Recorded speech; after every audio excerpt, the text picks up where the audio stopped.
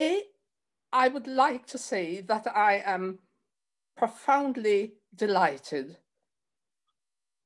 to accept the NAS Legacy Honorary Fellow of Education. I'd like to thank His Royal Highness, the Prince of Wales, and the Education Secretary of Education for the wonderful support they've given to me.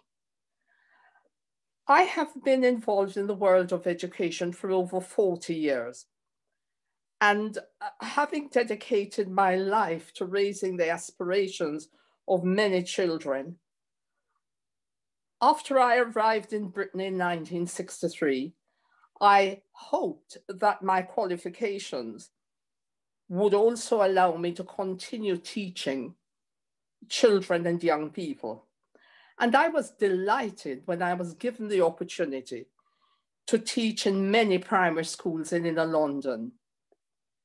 Then, following a long period of inspection and promotions, I was overjoyed when I was offered my first headship in 1969, and to become the first ever female Black head teacher in the UK.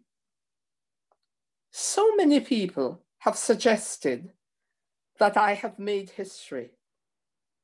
But for me, it is important that it has opened many doors for many more women like me. And I hope it also ensures that a legacy has been left for my community, which will benefit many more generations to come. Thank you again, the NAS Legacy Foundation, for this wonderful award. I deeply appreciate it.